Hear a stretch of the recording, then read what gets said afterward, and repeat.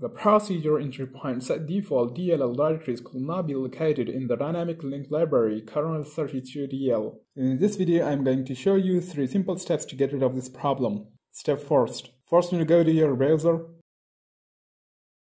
and in the search box type Visual C++ redistributable package download Visual Studio 2013 and hit enter. Click on this link. Link is also given in the description below, and select your language and then click on download. Now you need to check your system type, whether it is 64-bit or 86-bit.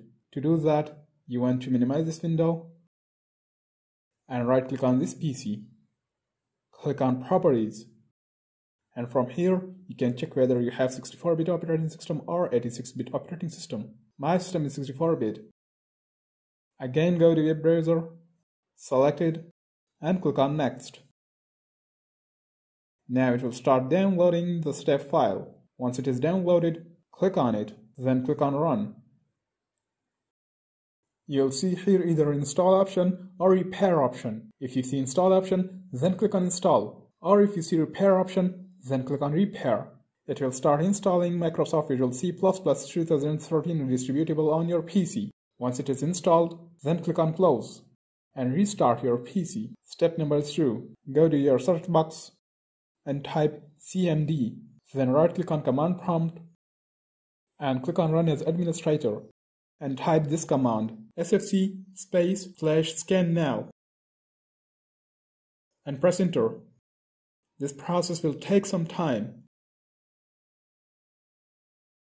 When it is done, then close this window. Final step. In final step, go to browser and type all-in-one runtimes and press enter. Then click on this link. Also, link is given in the description below. Select English and from here click on download. Then click on download start on. Once it is downloaded, click on it. Then you have to wait a little to complete process.